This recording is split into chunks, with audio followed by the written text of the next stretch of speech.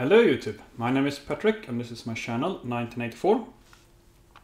Today I'd like to continue my Super Socket 7 build.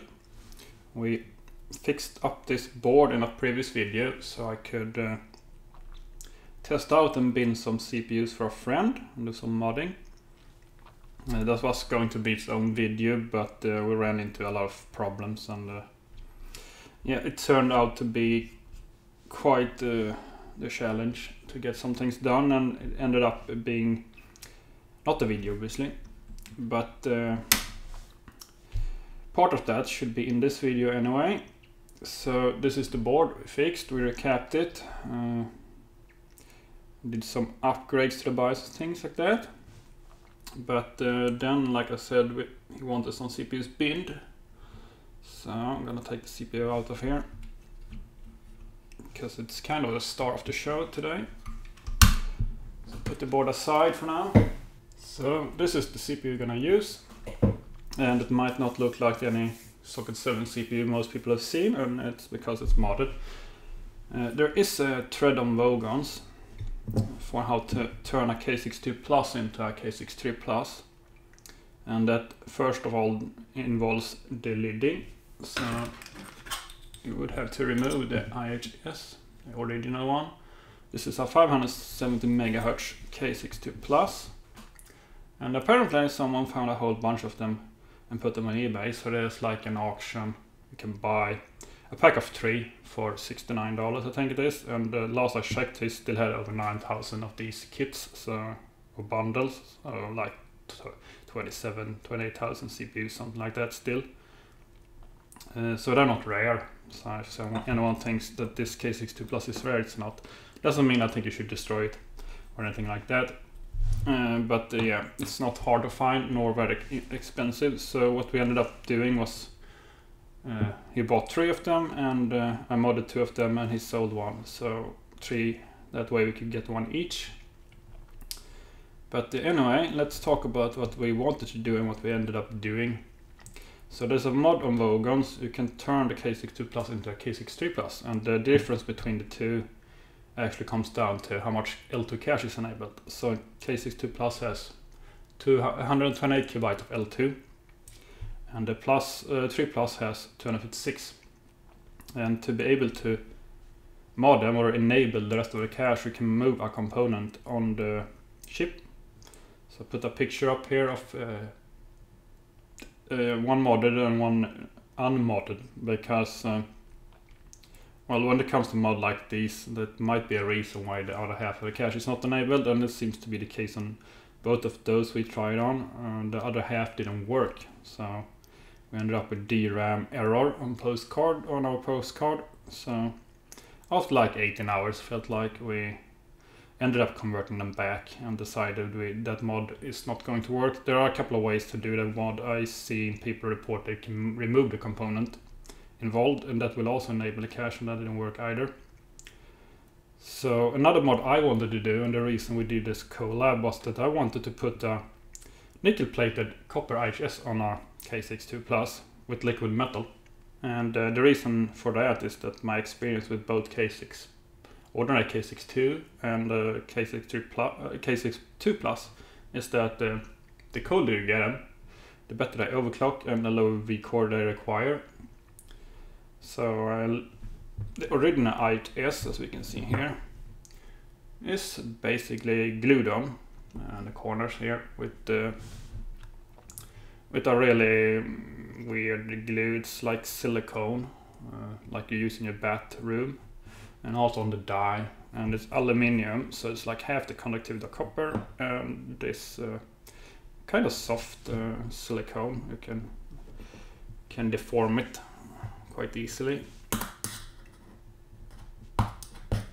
so it's pretty soft, so you can quite easily cut the corners, and you can see here how far you have to cut.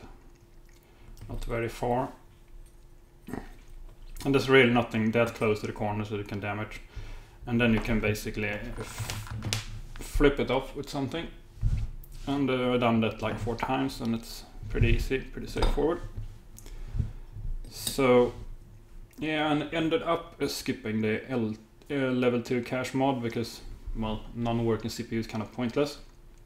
So I lapped. I first deleted Sempron CPUs, and you can get them for like €5 on eBay or something. I'm seeing, of course, Semprons are not particularly sought after, being basically the Celeron equivalent of Athlon 64, like in 64-bit support and so on. So I deleted a couple of those in a vise because they're not soldered on. They just thermal paste, so you can just put them in a vise and pop them off. So I ended up lapping them after removing the IHS, and I ended up buying this conformal coating. It's I think that was Louis Rossmann uses, and a lot of other YouTubers that do professional repairs. You can tin it out with some isopropyl alcohol too. So I ended up using this to protect anything that could be shorted out or would be eaten up by the, I think it's indium in the liquid metal, might be wrong on that one though, but it's highly like corrosive, you can say. It's you ideally want nickel plated copper, or a second option would be pure copper, but you don't want to use this on aluminium like this. It's gonna eat through it in no time. You're just gonna ruin it. And obviously, since it's a liquid metal, it's conductive.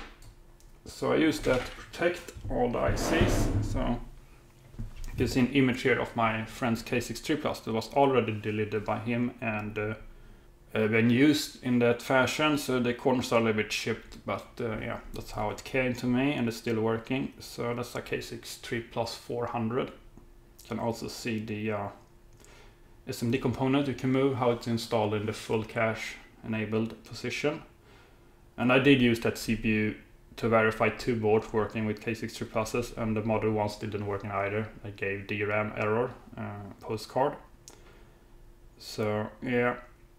So once everything is protected and we have liquid metal, I basically glued it on using some silicone glue. Probably not as strong as the original one, but it has worked fine. It's basically like gasket sealant. And I left a small opening around here, is because it's based on vinegar, like you use to clean away battery acid leaks.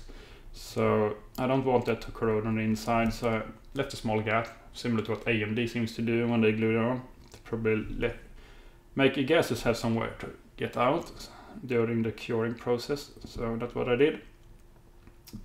Yeah, so it was kind of a lot of work, and we did some recording, but once the cache didn't work, and I think it took me 8 days to bin 3 CPUs, because they're all Prime 95 for 24 hours at whatever vCore I can run stable at. This one was tested at 2.2 first, and the other one too. But I started measuring the vCore on both boards on the VRM, and it's actually, his was overvolting quite a lot, almost 2.3 at 2.2, and mine was doing 2.13 volts. So I ended up setting both boards to 2.1 volts on the jumpers, and that was Prime 95 stable on all CPUs. So it's K63 Plus, so that was at like 660 MHz Prime 95 stable. Both K62 Plus 570s were doing 672 at like 2.2-ish volts. So they were quite equal. So in fact, I think these CPUs are more capable than the board, so I don't know where they max out, but 672 is the highest I could push my board. After that, I got problems with the L2 cache, which I could disable, got up to about 682, but I still couldn't use, like the graphics card didn't want to work properly, maybe AGP issues.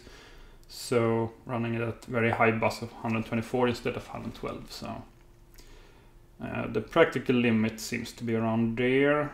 Could probably run 115 on his board, but his K63 Plus didn't like to do 633. That was kind of unstable. I also memtest this run 2 passes on all CPUs, so that's why it took like 8 days to do that. And like I said, I wanted to do a video about it, but it ended up being such a pain, everything, and a bit of a disappointment. But yeah, we're still quite impressed with the 672 MHz on these CPUs. So in the end, we ended up with some really nice K62 Pluses. So one is mine now. He has one, plus he has the K63 400 at 616, which actually is about 2 to 6% faster than the K62 Plus at 672. So this is still a little bit slower, but not bad. Obviously, if we had full cache at this speed, this would be insanely fast for a stable machine on Super Socket 7. but it's still not as large by any means, and I would argue that the board is more important. So this is our CPU we're gonna use for the upgrade of my Super Soccer 7 system. So before we move on with actually trying to build the system, there is still a thing I want to do to the motherboard that I couldn't figure out before I had the CPU, but I realized. We got VRMs over here, so this is the V-core, and we got the I over here. So we can have a look at the heat sinks here, because the MOSFETs for the VRM has heat sinks. So you can see them here, and they're about 50 millimeters tall, and that's so I will clear the ISA slot. Primarily this bottom one, I think. But I really don't care too much about that, because we got the PCI slot over here. And that's the best one to use for any kind of cards that are long. They will either fit to the hook, the clip of the cooler, or go all the way past if you have the right sized, very small cooler with low profile clip. So it's kind of not an issue. So I would like to replace these to some taller ones, and that's also a reason why this video is so late compared to what I usually try to do, because it took forever to get some ones that fit delivered. So let's have a look at the new heatsinks. So this is a new heatsink, and it's very similar, if not almost identical to the original one. This 66% taller, about 10 millimeters, so it's 25 millimeters instead. We can use the IO side for comparison, and you can see it's quite a bit taller, not as tall as I'd like, but yeah. This is, like I said, the IO side, but just because it's easy to show exactly the same heatsinks there. The reason I want to replace them over here is because with the current, I don't know exactly how much goes through it, but I think the K62 pluses and 3 pluses are rated somewhere around 9.5 amp at 16 to 19 watts, and that's for like a 550 megahertz K62 3 plus. So these probably pulling like 25 watts or something, maybe a little bit more, and probably like 11 or 12 amps. So they actually get quite hot. There's not a problem for the MOSFETs themselves. They're about 70 now, the hottest one, which is this one. That one is probably around 60. I think this is like 72 at the most I measured. The problem is the castle next to it, so those get hot for no good reason. So that's why I would like to replace them. But we need to remove this cap over here so I can get to the screw, and then we can unscrew them. Here at the back they're soldered in, and the new one will be too. So to remove them, a little bit of work, shouldn't be too much of a problem though. So that would be the next thing to actually do, replace those before we put the board in a computer case.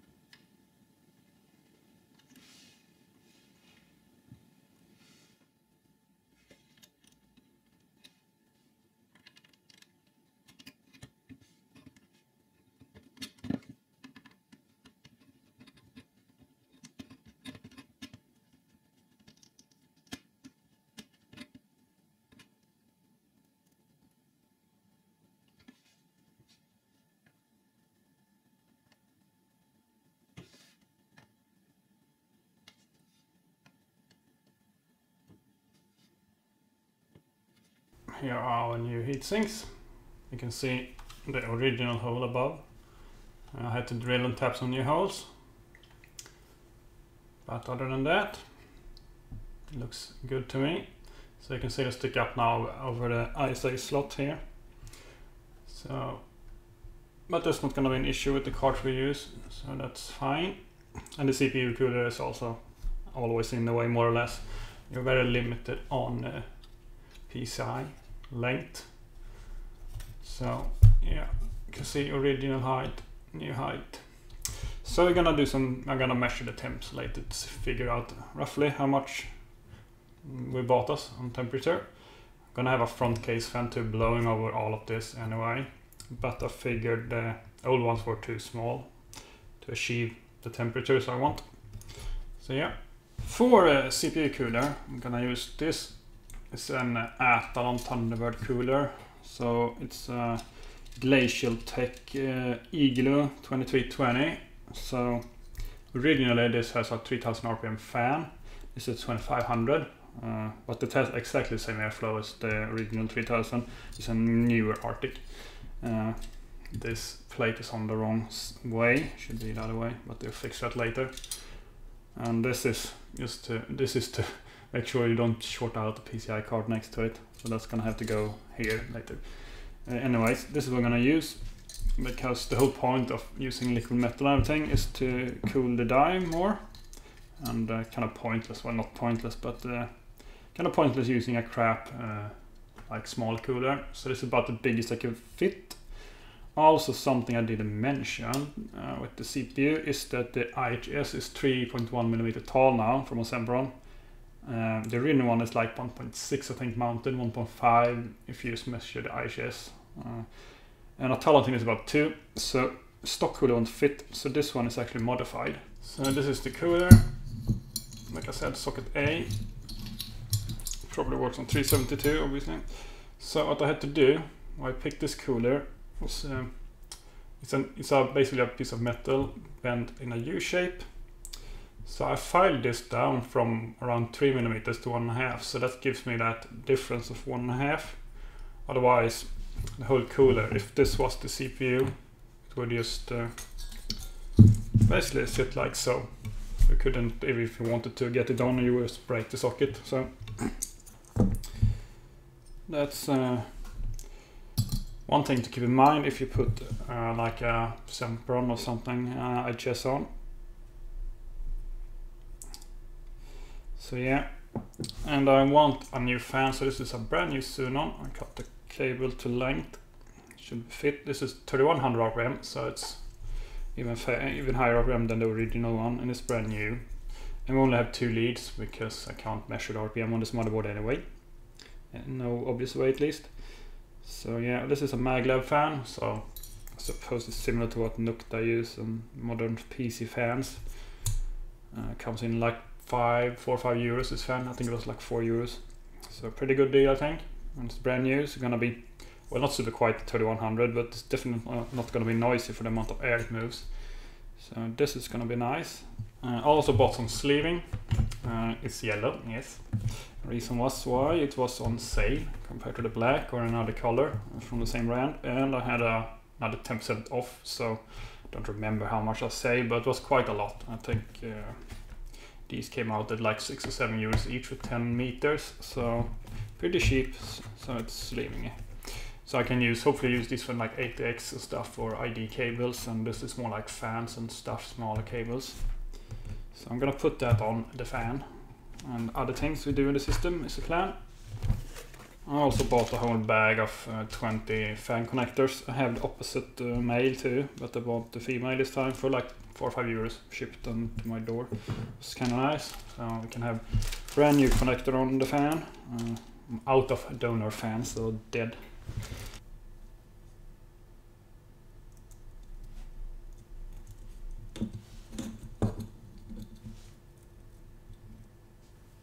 Now I don't have the right tool for this, so this will have to do. There's obviously a special tool for this.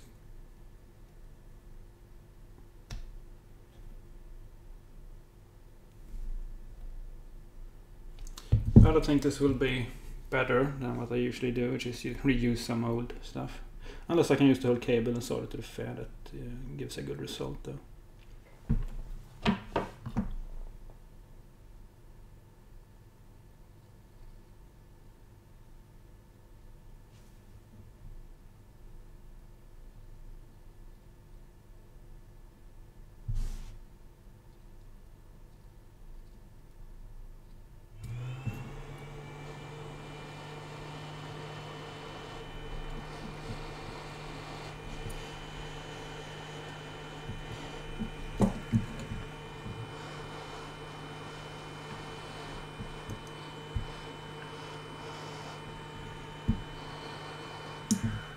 that's our fan with our well, you can argue all you want in the comments if it's good looking or bad looking with yellow, but that's me, because I have to buy what's cheap and I can't resist the sale. So yeah, that will have to do.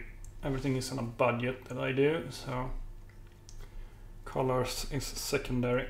So yeah, pretty beefy cooler for Super Soccer 7, but yeah, if you want to run fully stable at those frequencies, you're gonna get the temperatures down. When I had the old fan, this space here was about 6 to 8 degrees above ambient. So it's not like it's ice cold, it's like not warm to the touch, but it's actually gets a little bit warmer than one would think, even with like a 16 to 19 watt TDP CPU, even with an overclock.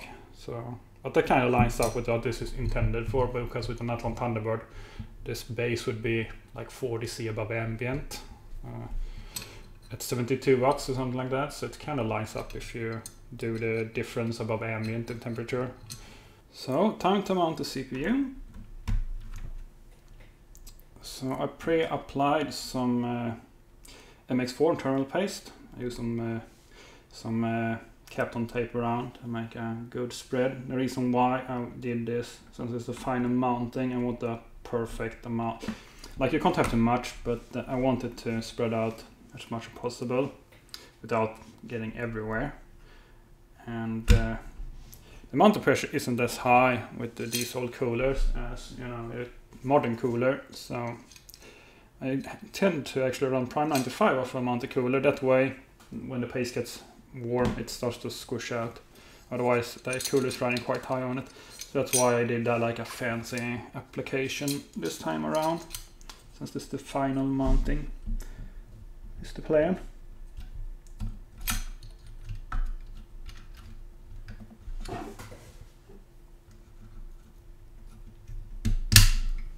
So, and here you can see how tall it is. So your ordinary cooler won't work without modification. Yep. And the fan header is down here for the CPU. Don't think it matters, but this board has some kind of weird fan control. So when I program probes for censorship, which it doesn't seem to have in the traditional sense, this motherboard bundle doesn't support and so on. At least that fan header over here, there's one inside here, goes to 5 volts, which stops the fan, which is not good. So I'm gonna try that one, because that's actually a CPU fan. Now I don't really need to run those programs. Like, I think was the program I did, was Everest Home. So yeah, could be worth noting that when you try out programs that looks for sensor chips and to probe temperatures, make sure the fan is actually running after you start the program, or tell the program to run look for sensors. I have an old install on my hard drive for testing, so I can test drive and stuff. So everything is working, Prime 95 is running, and I have measured the VRM temps, and they're about 62 centigrades. They were 72 before, so that's about a 10-degree drop. So if the caps are running 10C cooler now too, that's about double the lifespan. And those are Philips lowest are pretty high. I think they're like 5,000–6,000 hours at 105C, so they should last long time. And we're gonna have in front of here, it's gonna be in the case an 80mm fan blowing over, and with the heatsink sticking up a bit more now, that should help, not dropping it even more. But it's fine now, passively, more acceptable. You might have recalled or remembered this card from one of my latest videos. It's a GeForce 2 Pro 64MB, and I want to use this in this machine. And you might think, oh, that's overkill. And yes, you're right, it's very overkill. The thing is, the motherboard we're gonna use is from, let's see here, it's from ECS. It's an MVP3 based board, and I had an almost identical one. Shuttle did one called the Hot 591P, if I recall. It doesn't go as high on the bus, it only goes to 100. This one goes to 112 officially and 124 unofficially. And Shuttle had one less PCI slot, but otherwise layout is pretty much identical. And the problem with those boards is that it's more or less impossible to fit W2. You can fit one in the PCI slot closest to the VRM.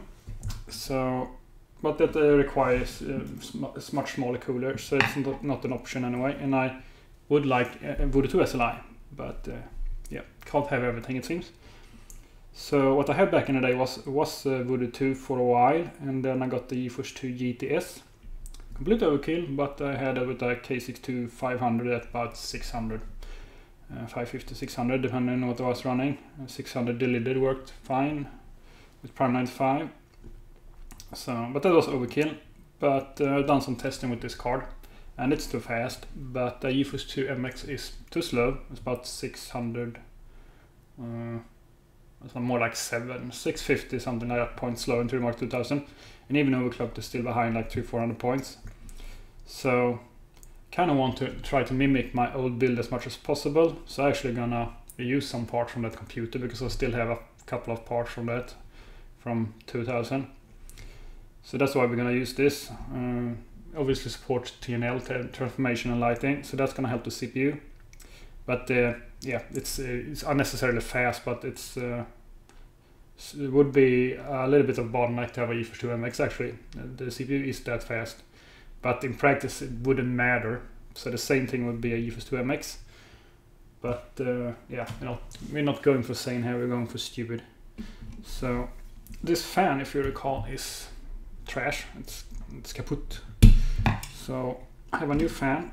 So the plan is to take the wiring harness from this one and put on the new fan. Let's see here. Yeah, basically I don't want to be GPU bottlenecked, and also I want to do things I did back in the day because I didn't know better. And also I wanted a K62 Plus in my system, but I never found one in Sweden for sale back in 2000 when they came out, and I went with or maybe in 2001, but so I went with the Athlon Thunderbird 1400 in 2001 instead, because they were very cheap, the CPUs at the end of the life, just a couple months before Athlon XP came out. So this is the new fan. It's a Sunon maglev like the 60mm one, and they were on sale like €3. So good bearing. It's a bit high speed, like 7000, but this fan, although this heatsink is so small, it's stupid. So yeah.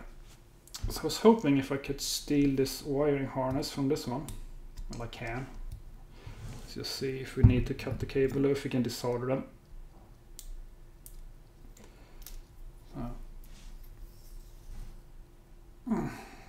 It's gonna be hard to get to.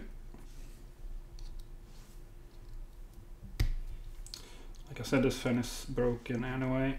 There's no point fixing something costing €3. And the new modern fans are so much better in quality and noise level too for the same RPM. So I'd rather have a new one. Could have gone with a more expensive one at lower RPM, but yeah.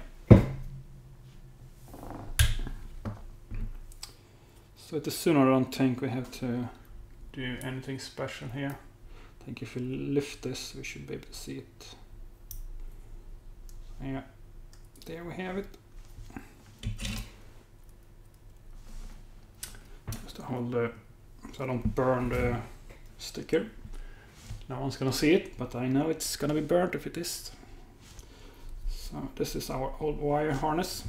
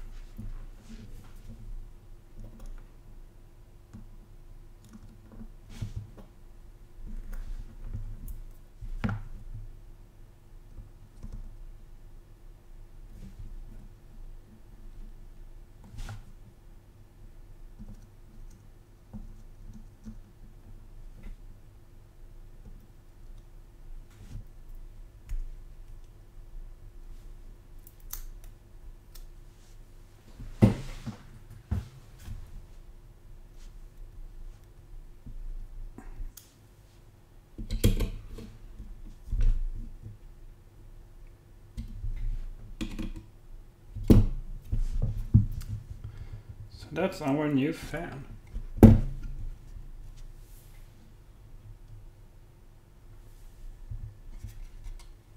So another thing I would like to do with this card is add some RAM heatsinks, not because the RAM needs cooling, because there's no point overclocking it either, but because this heatsink is so small, the card gets fairly warm. I think the memory is around 50 something, and that's one reason the card gets warm, obviously. Not obviously, but these old chips are actually cooled to a big part by the PCB. So in the middle the balls are connected to ground, and that's used for cooling. So the PCB is like part of the heatsink. So, and because we have such a small heatsink on the GPU on top, a lot of the cooling is done by the actual PCB. So that means the memory got hot. So if we cool the memory, we cool the PCB, and therefore we cool the GPU. So I bought some cheap heatsinks. I think it was like, let me think, like €5 or something for 4 of these. Was the best I could find that would fit. Something like that. So I think it's like in the style of the cards of that era, the more premium cards. I got some heatsink on them. I would argue that mostly it's kind of gimmicky, but considering the temperature of these, due to this poor cooler here, might actually be worth having. Thermal tape, we could glue them on, but I don't like that. These thermal adhesive tape from Mikasa is like says not designed for quick removal. They're semi-permanent, so basically you can remove them, but they stick quite well, but they're not permanent, so that's a good thing in case you need to ever replace a RAM chip or something. The heatsink are slightly more narrow than the RAM, a couple of millimeters, but yeah, closest I could find. But I've seen that on factory cards too, so it's not like, it's not the, if we were to be like factory, it's not factory incorrect either. Just a bit annoying, both factory and in this case, but it's the closest.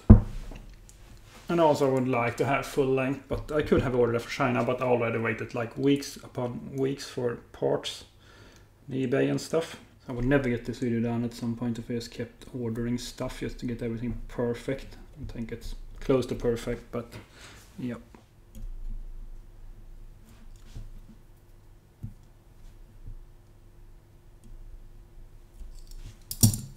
So let's see if we can line this up here.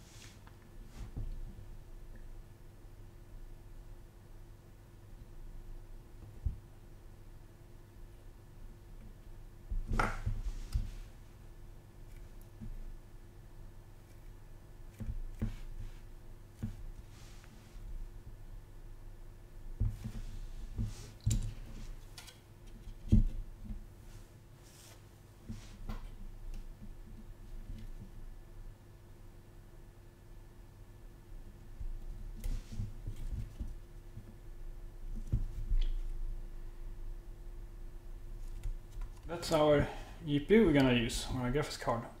So I think that turned out pretty nicely for a budget build.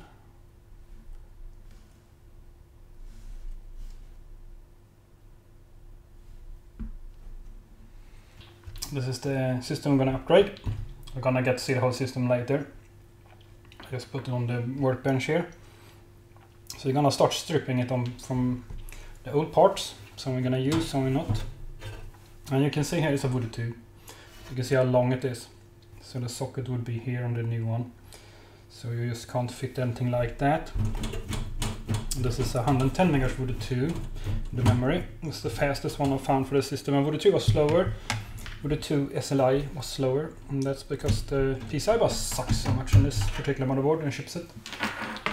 This is what they call an office motherboard in the review for it, so that's not a compliment. The CPU in here is like K62 plus 550 at 600. It hangs at 616, and I got it to post at 672 like the other one runs stable. Only by putting it in the window during the winter. So it's... and it locked up in the BIOS after like 20 seconds once it got the slightest warm. So... and there's a lot of I/O adapters on AT. Needs to go. Some of them we don't need now, since the new motherboard has PS2 for the mouse. And this case does support that, so I need to remove a piece of metal at the back to enable that. Oh, that came out. So that's the PS2 adapter you would use normally. And the pinout I had to change, that seems to be a little bit motherboard specific. The USB adapter you can probably reuse. We have to check that the pinout is the same, but yeah.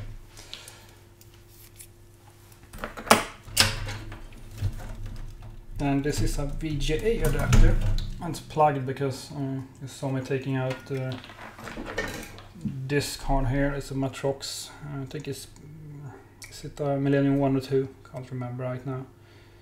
But fully upgraded. I think it's like 4 or 8 megs of RAM. Well, it's fully populated. And that's because the IGP, because it has integrated graphics, sucks. It can actually have its own dedicated memory on this on a chipset, so you can put memory on the board if the manufacturer wants to, but they didn't. So what it does is goes out to the first RAM slots and use that.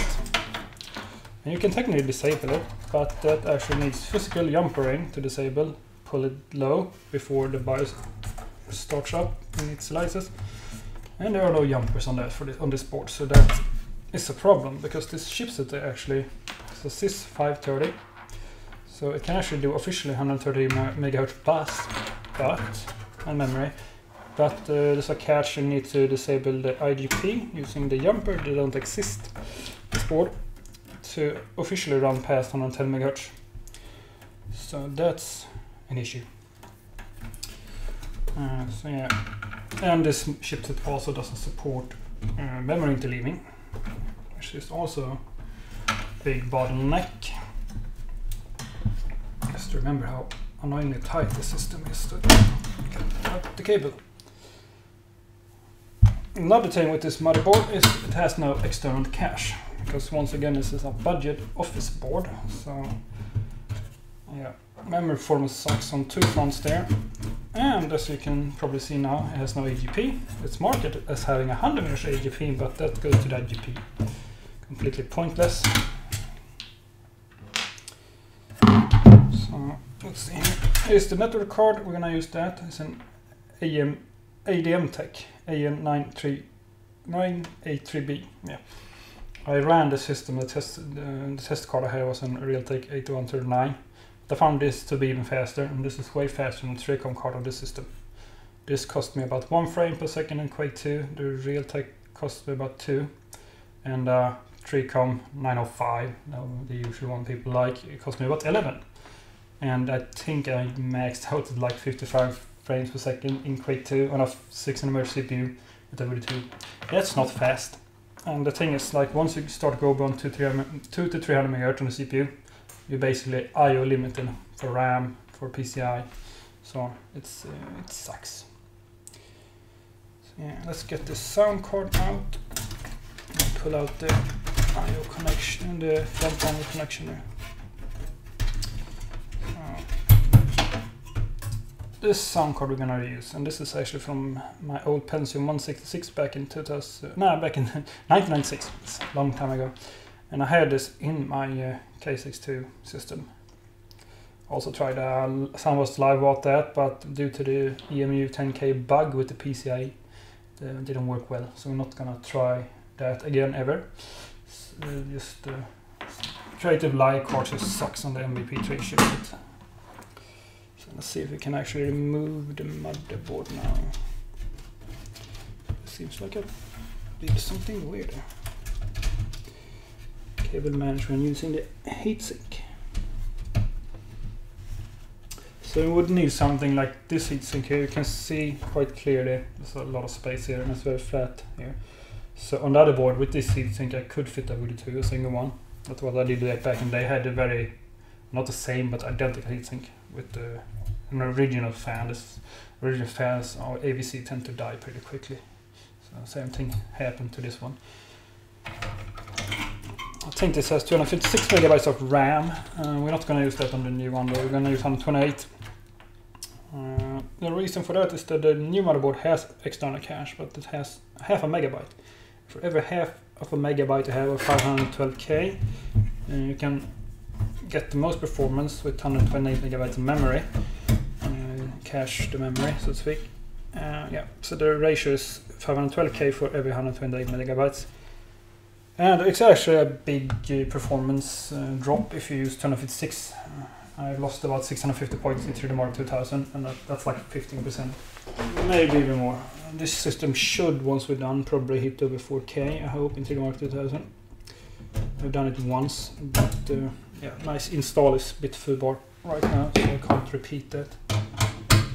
I have some new tweaks too, so I think we should actually be able to beat my like 4043 or something.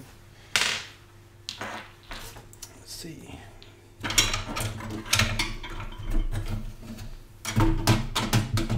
Also, this case has horrible cooling. You can see here, there's a front one here. Let's just say you have to use a needle to fit them through the holes. Not these holes here particularly. They are a little bit bigger, but the front panel has needle-sized holes. But yeah, well, at the very bottom, it's completely shut off here. I don't know if you can see my fingers at the bottom of the frame. I can't push the computer up anymore. But I figure we make a cutout there, make a proper 80mm hole there. Then we're gonna get good airflow. Because even with this CPU, it's run perfectly cool with the case open like now. But if you actually put the cover on, it will actually get fairly warm. And that was also a problem with the VD2, got fairly warm. I didn't like that because it actually affects the card negatively. Instability. You can't exploit the 110H memory. Usually does 105 on a cool day open case, but yeah. I was thinking of adding heatsink and fans and stuff to that card, but since we can't use it now, it's no point. So, inward screw. Yeah, so this system does about 1500.3 mark with the CPU at 560. That's because it's fast to run down 12 megabits plus, and I can't run 616. Just crashes and locks up. So because we're bottlenecked by I/O, any increase in bus directly translates to performance with this crap board. It does that on pretty much every socket 7 board, but this is so limited. It's stupid. So it's our board out. So this is 6530 with IGP, no memory interleaving. As you can see, no cache to be found. So yeah, it's probably a good test board. It's just stuff. I mean, the CPU is fine, and the reason I have a K62 550 in it because I did the same guy who sponsored me now, could say, with the other motherboard and CPU, Mr. Necker Dude on over on Brain Drainland Discord. He gave me this board. He basically said, take one board out of this pile and take one CPU. And the best, only 100 mesh board was this one, and the only CPU that makes sense was the K62 Plus with built-in L2 cache that at least compensates for the external one somewhat. But there's still a performance hit, obviously, and then everything else sucked on the board eventually, I figured out. Asus apparently makes a good board with this chipset that can be disabled IGP, and you can run 130 megahertz bus and so on. But it still just equals like 100 on the underboard I had. So even if I could run that, that board would be faster than 112. And this doesn't have any L2 cache like the Asus probably has, a megabyte or something. So yeah, this is an office board according to reviews because it sucks. So it's gonna be obviously kept and be used for testing, probably testing stuff. Nothing wrong with it, it's just slow. So yeah, I'm gonna keep stripping this down, make sure we have a new fan in front here with some actual working airflow. And yeah, And I'm gonna remove the hard drive and the power supply in the meantime. We're gonna have a new hard drive anyway. Before we start building, we're gonna look at some parts we're gonna need. If I can make that shine go away. So this is my boxed SCSI card, an Adaptec 19160. So I bought this I think in 2004 or 5 for a dual Opton 244 system. As a beginner kit. This is not the original cable, it's in a 486 that didn't work with this one, but this one works with this card and drive. And this is the original 15-pin cable intended for mostly for SCSI CD-ROM drive optical unit. And then the card, which you can see I glanced at before, probably. So yeah, this is a Ultra 160 card on a PCI bus, so the limit is the PCI bus for the card, 133 megabytes per second. So we're gonna use this. And for a hard drive, I got this 73 gigabyte 10,000 RPM Seagate Cheetah U1320. So Ultra 320 megabytes per second. It's 73 gigabytes. I bought it as a used but not really used. I bought it in 2006 from Alpha, from someone who bought the wrong drive. Didn't say what was wrong, but I suspect he maybe wanted 80-pin SCSI. So it was new in box basically. So it's been running like 1 year, from 2006 to 2007. So it's pretty mint. It's not new, but close to it. And then I have this optical unit. It's 50-pin SCSI. So I bought this on eBay a few years ago. Both the card and the hard drive and this unit. Well, not the hard drive, but I had some other hard drives, but they came out with a P3 system where I built my Atom MP in. So that's why we can reuse them. So if we look at the SCSI card again, you can see here 50-pin over here for optical. That's what the manual says. I do have the manual and original floppy. So it's intended for optical units mostly, and this is for the hard drive. So there's two independent buses, so this can run at up to U160. So with the U1320 drive we're gonna be limited to 160, but like I said, the PCI bus on this 19160 card is the limiting factor.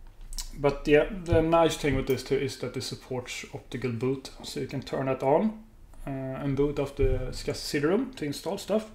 So ran Linux off it and so on. Yeah. So that's what we're gonna use, and you already seen the other cards, the graphics card obviously, and the network card and the sound card, which is the normal Sound 16. So a nice thing with this case we're using is that it has a removable motherboard tray.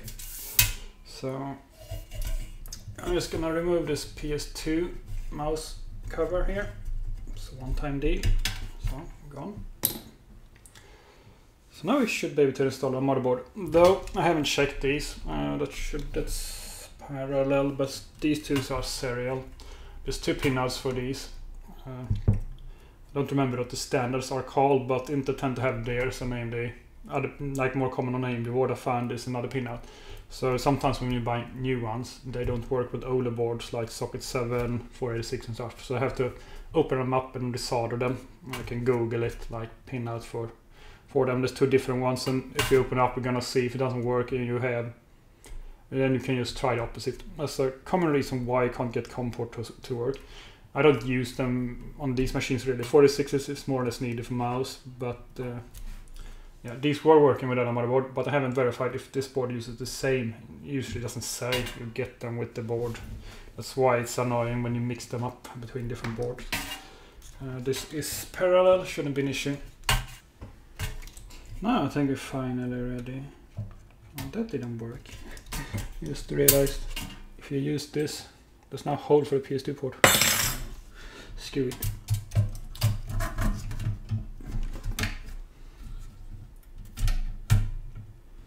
It's not like we need it really. So it could be nice if you change board to one that doesn't have PS2, you can cover the hole up again.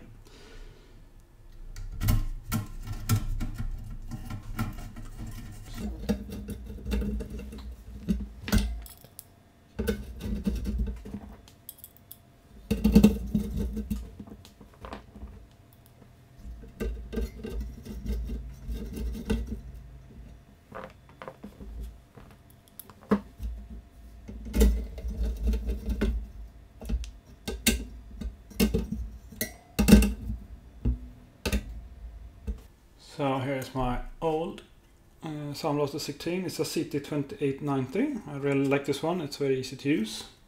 Nothing fancy, but yeah, it's fully populated. I want to recap it at some point. I'm collecting caps to do a nice recap. But for now, it will be untouched.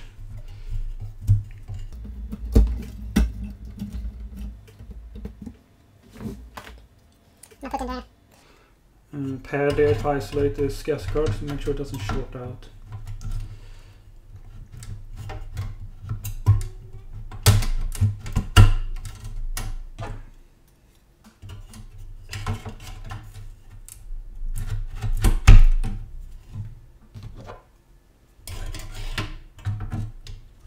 Let's check here now, can we get to all the headers at the here?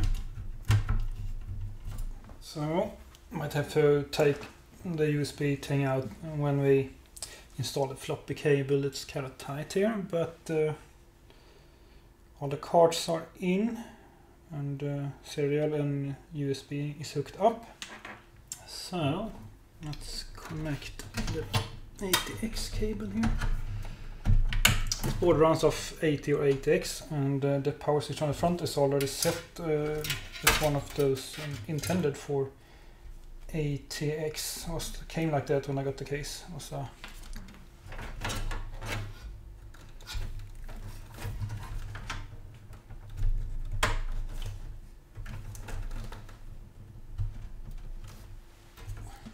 What are you gonna do when it doesn't fit?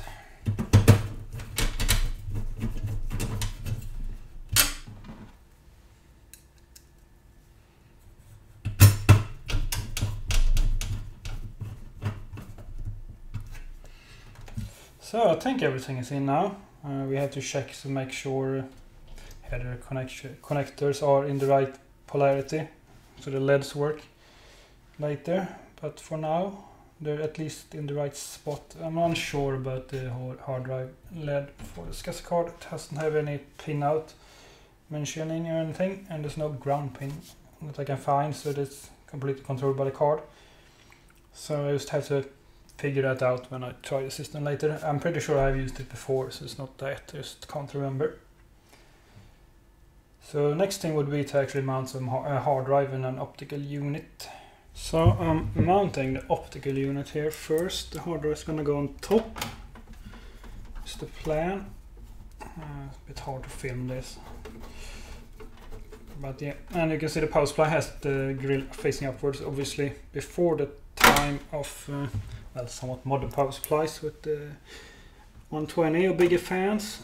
So yeah, they didn't take that into account because how could they? So that's what it is. But basically here we have a big opening here and down there. It doesn't look as big under here because of the perspective, but it's big enough. So the air coming to the front will come up here and go out the power supply. Plenty of room up here too. So that should work. Is it perfect? Nope, but this should work more than well enough for a machine of this low power output. We're basically using a mobile CPU, so very low output. And this is the SCSI drive. Should fit right in here. Might put it on top or so. I'm just hooking up power to everything now. Then we're gonna do cables. And we're gonna put it here somewhere, all these cables, once I'm done. So we're gonna get this SCSI cable in with the terminator at the end, and the noise is this plastic foil they use over the cables. And a very special pattern, as it's supposed to have to do with avoiding data corruption, maybe, just like network cables and stuff. Yeah, that makes a bit of a noise, these cables. If they're typically straight up flat, like your ID cable, are usually intended for like 10 to 40 megabytes per second. It's like ultra wide SCSI. So yeah. So this would go. These connectors can be quite sensitive to each. They are covered for them, but I never got any with my cables. So that will go there. Now we need this atrocious cable for the optical unit, but I'm just gonna pull it in for testing now. I'm really not that interested in using it, just interested to see everything works. Then we're gonna do a new cable that is rounded and shaped to fit this case. You can already see how annoying this cable is, unwieldy. So if we can get some better light. They didn't even use an angle connector. It would have been nice of them, but they didn't. So it's not going to look like that when we're done. That's the plan, to remove this, but for testing. So I'm going to connect the other ends and then I'm going to test it. Make sure everything is hooked up correctly so we can move on with finalizing the build. I've tested the system, it boots up. There were a couple of front-head pan connectors. The SCSI was the wrong way.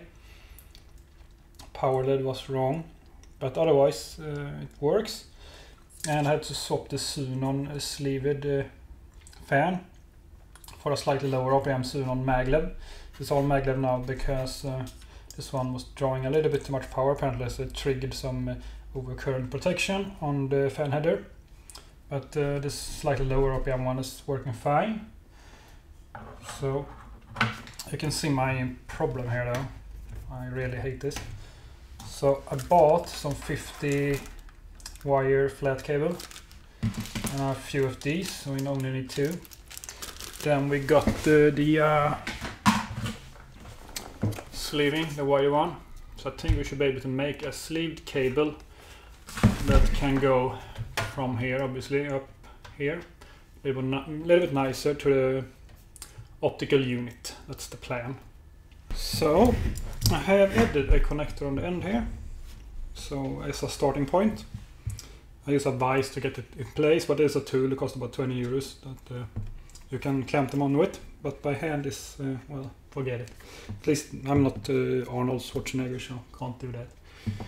But yeah, so I could actually have bought this like with a sleeve, but it was probably intended for walls and stuff, so probably pretty stiff. Not sleeved like we would think, more like a soft pipe. It was quite expensive too.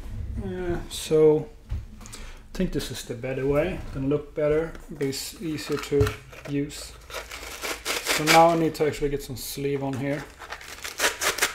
And though, even if I didn't buy that other one, they had an image of how it was like made, and it was rolled up like a Z or something like this. So it was kind of my plan. I don't know if it's gonna work, but obviously done with machine. But here, maybe I have to tape it together or something a little bit. I don't know. It's not gonna go as far down as one might like at the end here, but well, still gonna be better, look better, be easy to use. So let's see.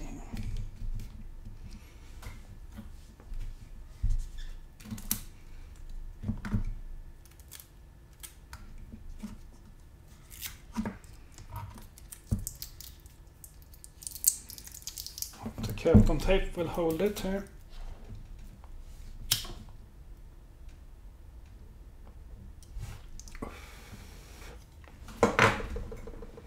Hopefully that stops it from fraying. Problem is to get it on when it is like that isn't easy apparently. Maybe I need some more tape. It kind of helps getting it on.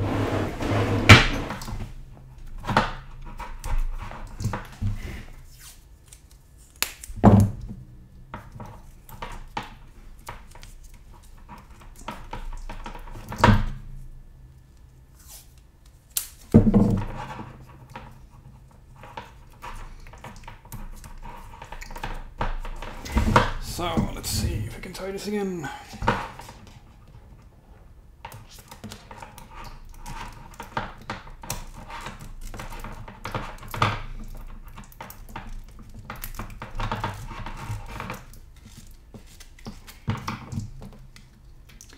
And let's remove this.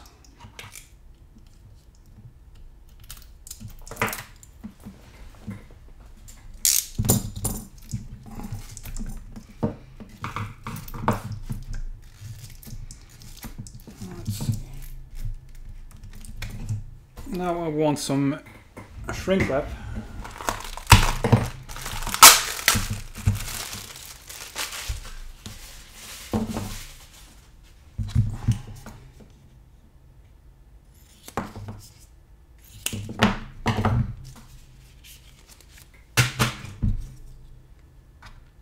I think these were 1 to 3, so basically the diameter becomes 1/3 of what it is now. Once it's shrunk, it shows that, so I have more flexibility and it fits better with how much this can change shape, diameter. So the idea is to get that on there. I'm gonna put some glue here.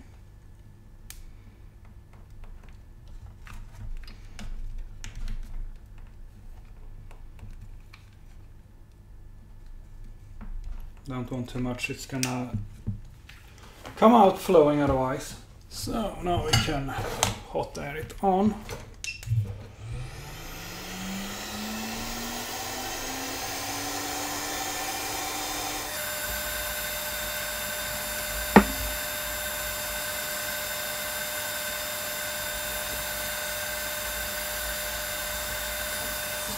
So, not much left. Hope it's not too short. I took some extra, but that's because it's gonna get a little bit shorter when you open it up, from my experience. Mother Nature and her rules. So, see if I can do something about this.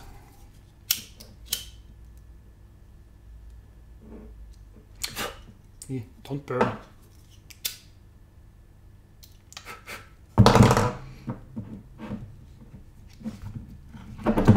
Tape it down here so I don't have to deal with it right now.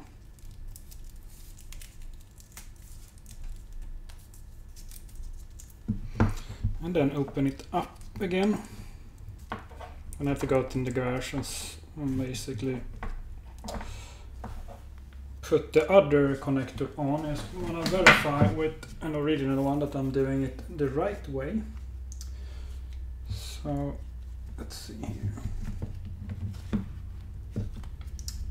That's the beginning and that's the end. And it doesn't really matter what way you come in, which way the cable comes in, as long as the connector is the same orientation with the notch and the red stripe is on the same side. So I need to figure out where that goes. So I'm gonna go and put it in the vise so we can continue. But it will go like so, and that will go over here like so. So it's on. So I'm gonna cut off the excess here. Just gonna turn off my. No, I need a hot air station.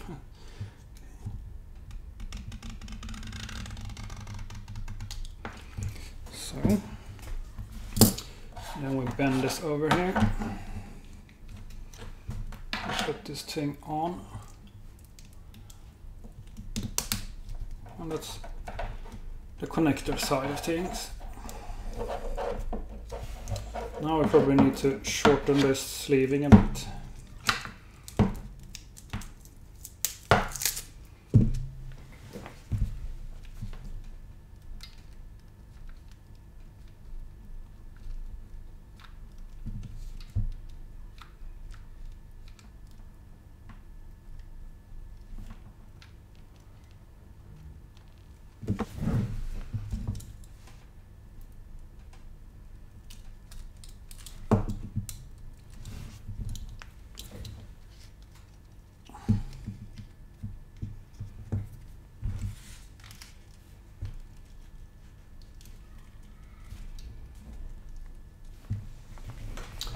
And some hot air.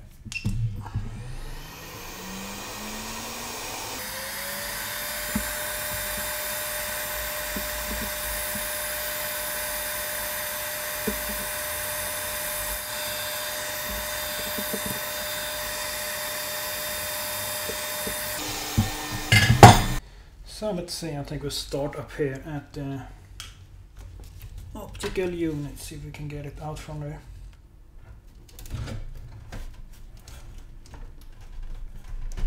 Well, it's in, so then it should go like this. should be perfect, more or less.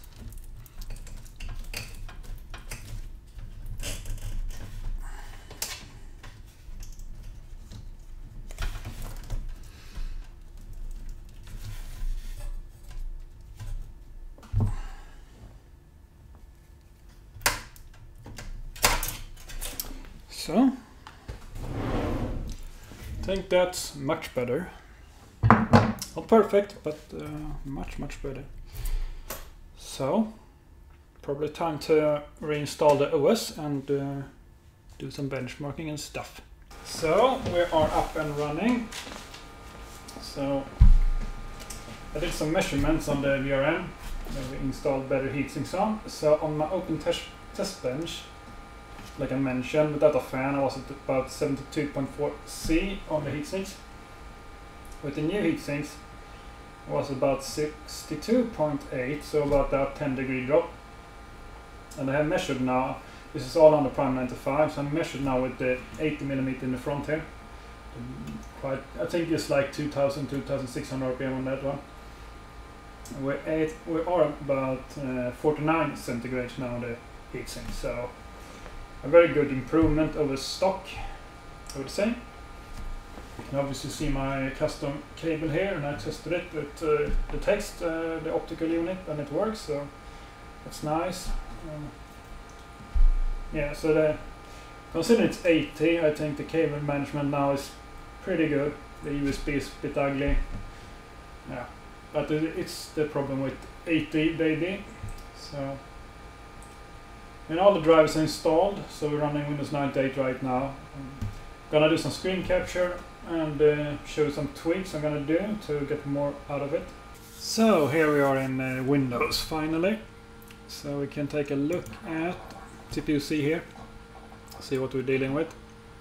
So we got our AMD K62 Plus, 672 MHz, 112 MHz bus. We got the L1 caches, the data cache and instruction cache, 32K each, 128K of L2 and 512 kilobytes of L3 on the motherboard.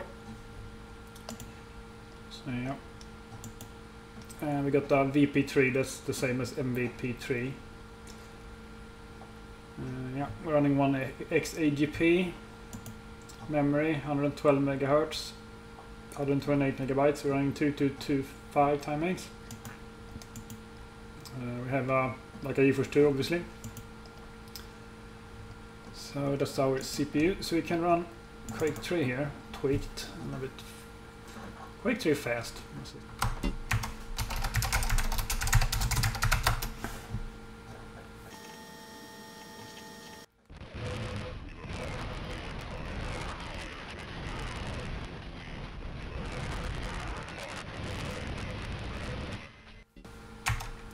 And then 34 frames. Let's run it one more time just to see if we can get a little bit more.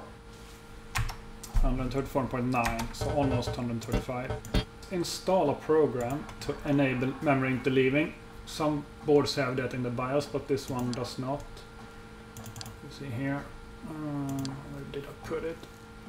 So I installed DirectX 7, NVIDIA 7.76 drivers, and VIA 4-in-1 4.26.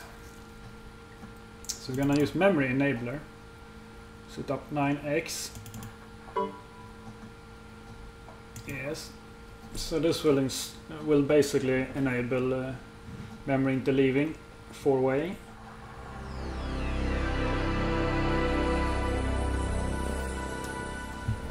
So back in Windows here again. So I just connected my monitor up again to check, because when we run this program we installed now, it will auto start and you will see it before Windows starts, just after BIOS post and everything. So it's enabled now, so we can try our Quake 3 fast here again.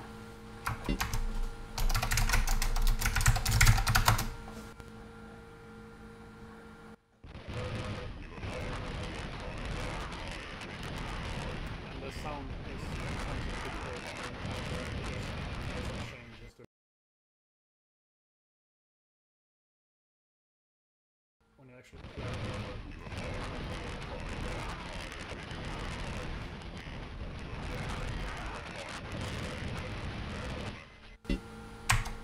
135.8, so it's not that big of an improvement here, but it's like 1 frame. But it was a free frame, so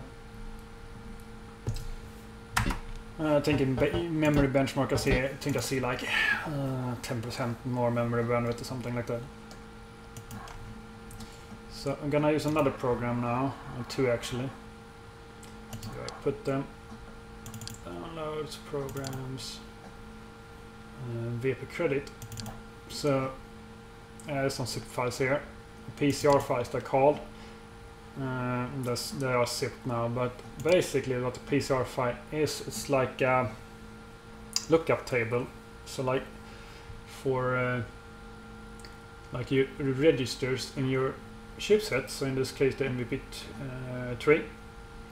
So first, if you want to have this to auto start, if you make any changes, you need to install this program first called VP credit set 12. Then we can run this program to configure it. But what I actually have to do first is actually figure out some tweaks. So this is basically like a BIOS configurator replacement. If your BIOS doesn't allow you to set some things, you can do it from here. Not everything will work. You can try to change cast timings for memory, but that will usually lock the system up. I have never seen that work.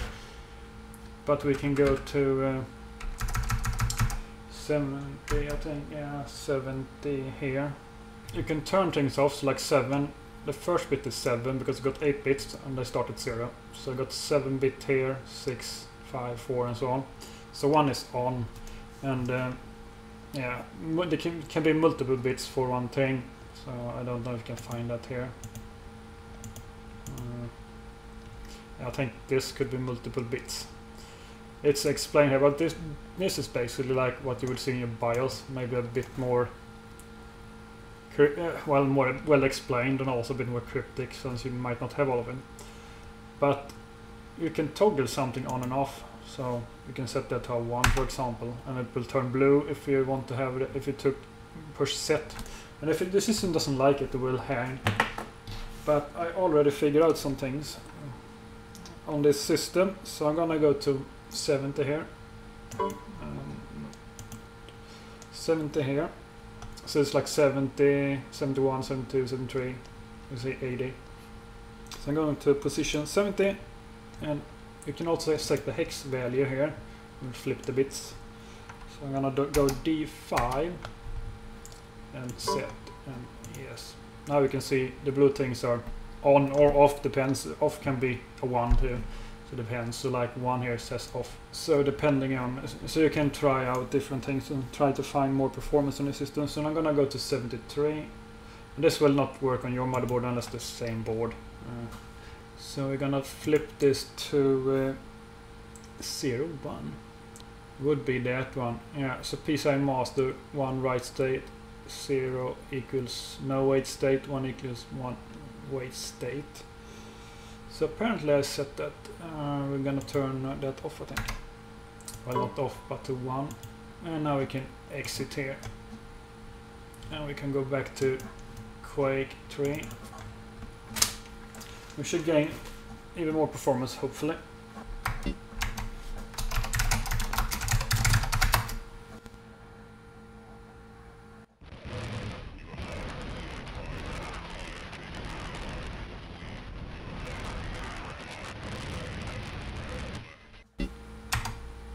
And 38.6.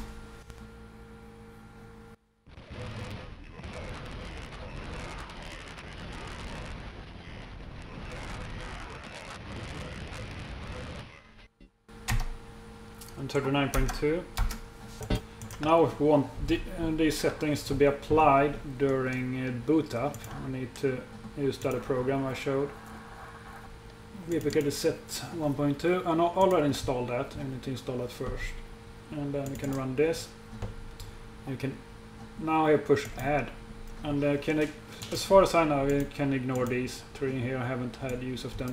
Seems to be like you can specify a device, but even number 0 seems to be the chipset. So we can go 70. Let's see, 70 is the register. That's the same thing as the offset in our program.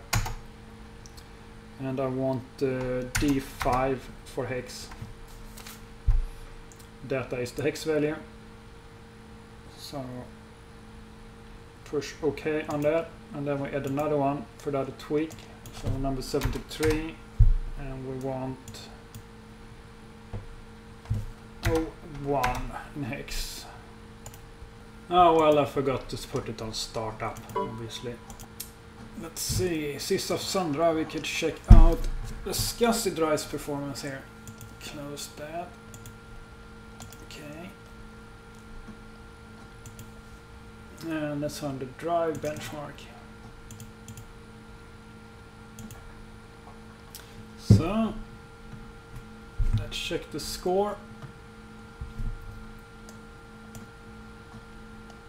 Buffered read 89, sequential read 75, and that's about the fastest the drive can go. And to get it up there, some of those WP credit tweaks will help with that, and also setting write back cache on the actual SCSI card of BIOS will help with the sequential write performance. I have had a bit higher there before, but yeah, it varies a bit from run to run. But you can see here we're beating out 2x 7200 RPM ID drives, 8100 in RAID. And we got 4 millisecond access time. I would expect at least 9 millisecond on a normal 7200, but like up to 12 is common. So yeah, pretty fast. And it's noticeable when you play, like I played Counter-Strike on this when it was on the breadboard box. The pizza box, and yeah, it loads fast in games. And go to 3D Mark 2000 and see what kind of score we can get. New custom benchmark, change. I'm just gonna turn off benchmarks that has no impact on the score. Only these first 3 I use for measuring the performance, and for the score these are extra feature tests, I think. And we're gonna change here to 2 runs. Tends to give a better score. And then benchmark.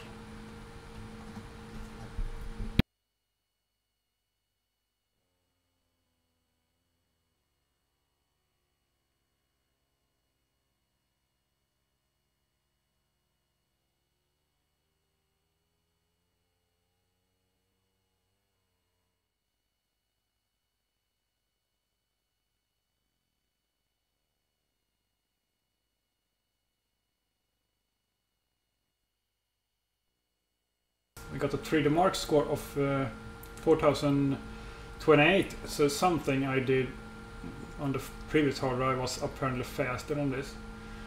Don't know what I'm missing, but yeah, still over 4000, so that's pretty good. So here we can see CPU, and it's Prime 95 stable for 24 hours, so that's pretty good too.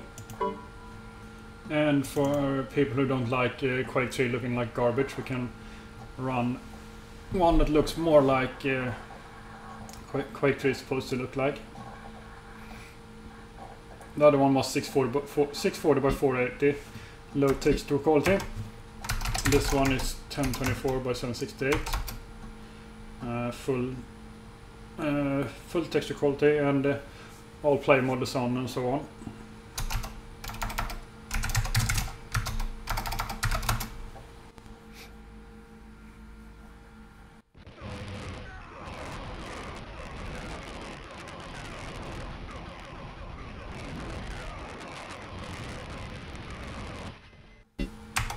I'm at 24.3.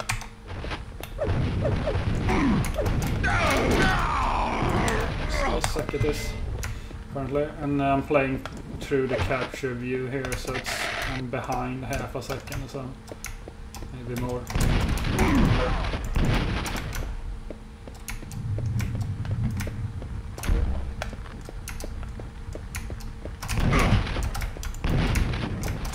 I would die already.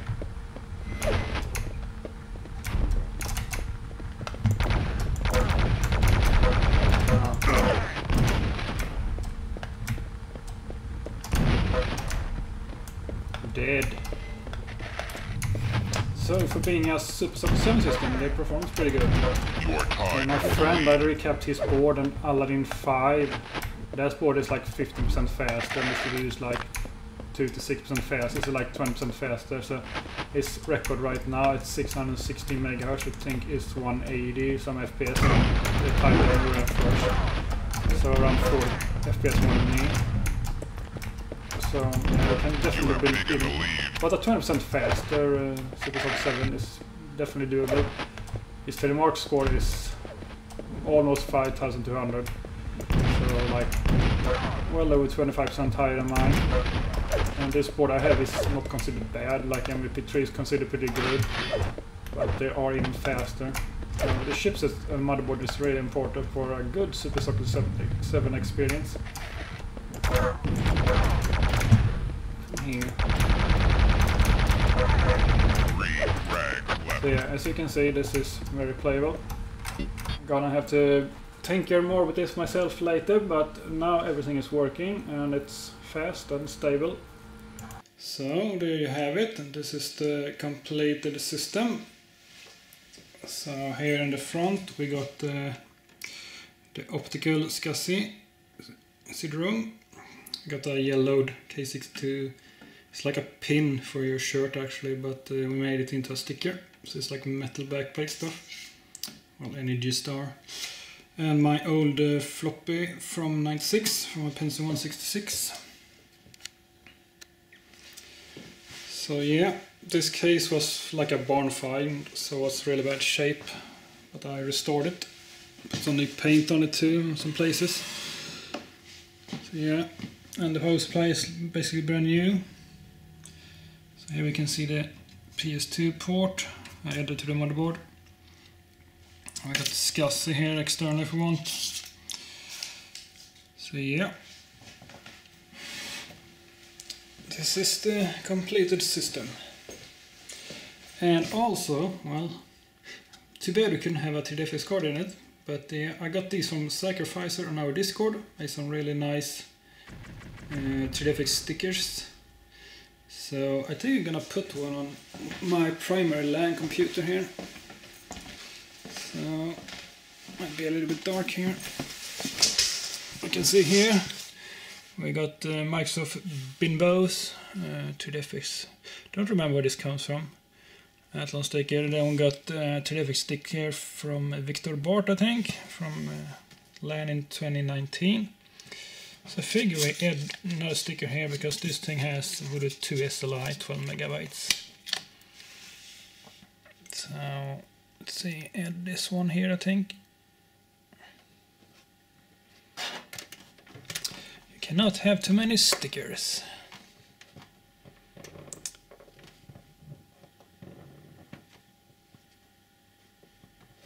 So yeah, and we have a Mac there too. And the Alpha and the Compact. So yeah, thank you for watching and have a nice day. If you want to follow us, you can go to our social media webpage braindrainlan.tk and pick your favorite platform. Link is in the description. You can join us on our Discord server. We host public LANs when possible and game nights on our server, hosting many old classical multiplayer games like Quake, Counter-Strike and much more. Or you can show off your own retro LAN or maybe visit our members' private LAN parties. We have galleries, benchmark channels, where you can post images, videos of your retro hardware and your scores and much more. So come and join us and share your retro experience with us. Thank you for watching and have a nice day.